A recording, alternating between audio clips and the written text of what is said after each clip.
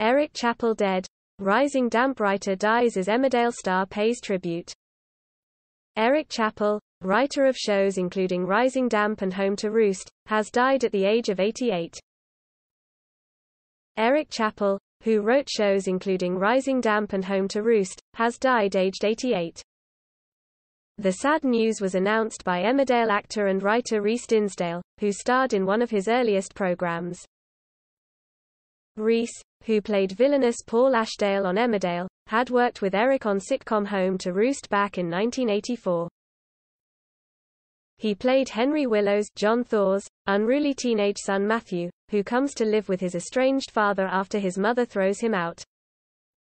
In view of his 74K followers, Rhys wrote, "Just heard that Eric Chappell, the writer of #Home to Roost, #Rising Damp and many other shows died on Thursday. Thank you for everything you did for me, sir. Your scripts were a complete joy to play. Great times." He continued, "My love and deepest sympathies to his friends and family. Rip Eric." Graham Tulip replied, "You can see the interplay between Rigsby and Allen in you and John Thor. No higher compliment to all four of you. Genius writer and brilliant actors. Not many left with his talent. You were privileged, as were we." To this, Rhys replied, "Cheers, Graham."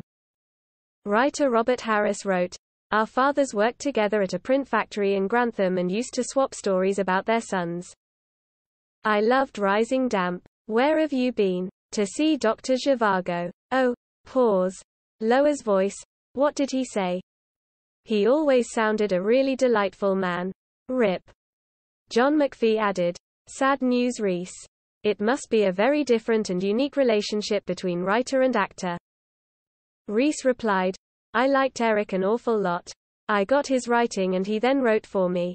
Just a joy." Eric rose to fame in the 1970s, and Rising Damp originally started as a play which was moved to the West End.